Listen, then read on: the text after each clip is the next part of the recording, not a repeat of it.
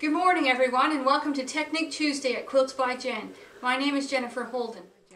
Today I'm going to teach you how to make fusible tape with a fusible tape maker.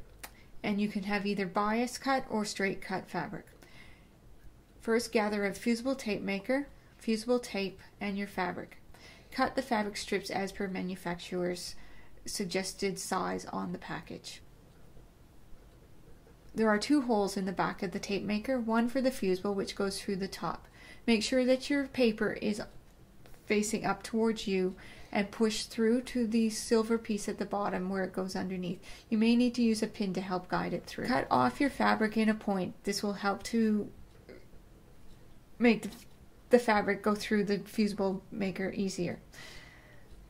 Push the fabric through with the wrong side facing you.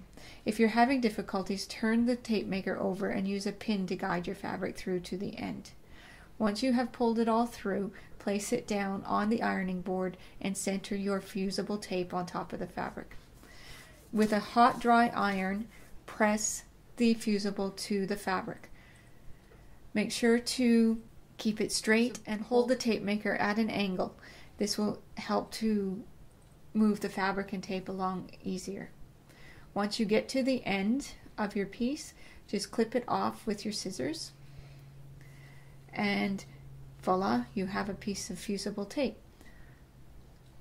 You can just peel off the backing when you're ready to use and fuse into place. Thank you for joining me. This is Jennifer from Quilts by Jen.